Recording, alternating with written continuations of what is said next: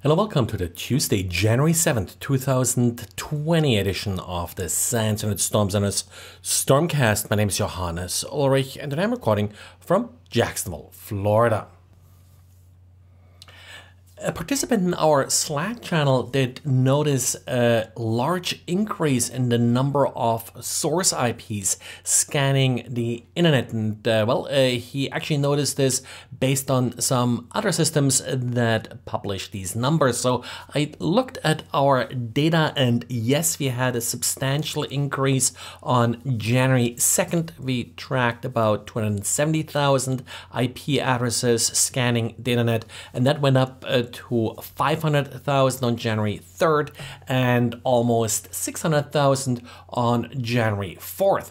So I took a closer look to see what's happening here, and it turns out that many of these sources, pretty much explaining the entire increase here, came from the 103 network. So 103/8 was the source of these scans, almost certainly spoofed. They were pretty much focusing on port 22 and 23, but we didn't really see any connections in our SSH honeypots. So yes, there may have been a three-way handshake. Can't really tell that based on our data, but well, if someone is scanning, then why not also trying to log in if it's something, for example, like Mirai and such.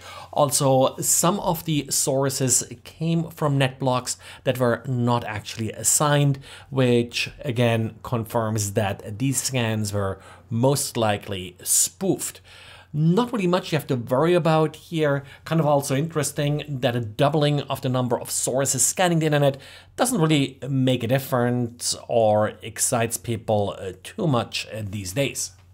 I don't have any great explanation for why they used 103/8. The only thing I sort of could come up with was that this was the last NetBlock that IANA assigned to APNIC, so the Asia Pacific Network Information Center. They received this NetBlock in February 2011 and have since started to hand out IP addresses from that NetBlock. There's still quite a bit of sort of unroutable or unassigned space inside that NetBlock. So maybe they try to pick a NetBlock that's not well used.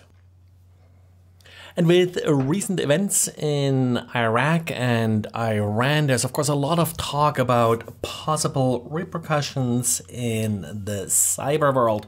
A couple of government agencies have issued respective alerts. At this point, we don't see any kind of attack that we could possibly sort of directly link to these events. One single website, government website, was defaced as far as I can tell, and well, these defacements by similar groups have been going on all along, so this isn't really anything new or different in any way. Still helps to be vigilant, but not really anything different you have to do at this point. Just do what you ever do, keep your systems patched and watch out for any attacks and malware. But well, if you are more paranoid, I have the tool just for you. It's called Buzzkill and it's described as a laptop kill cord.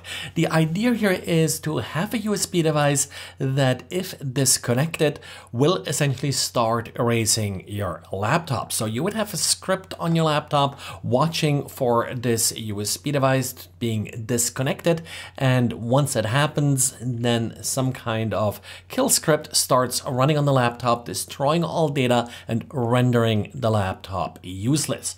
Personally, I think that's total overkill, and I would be way too afraid to actually accidentally trigger this script.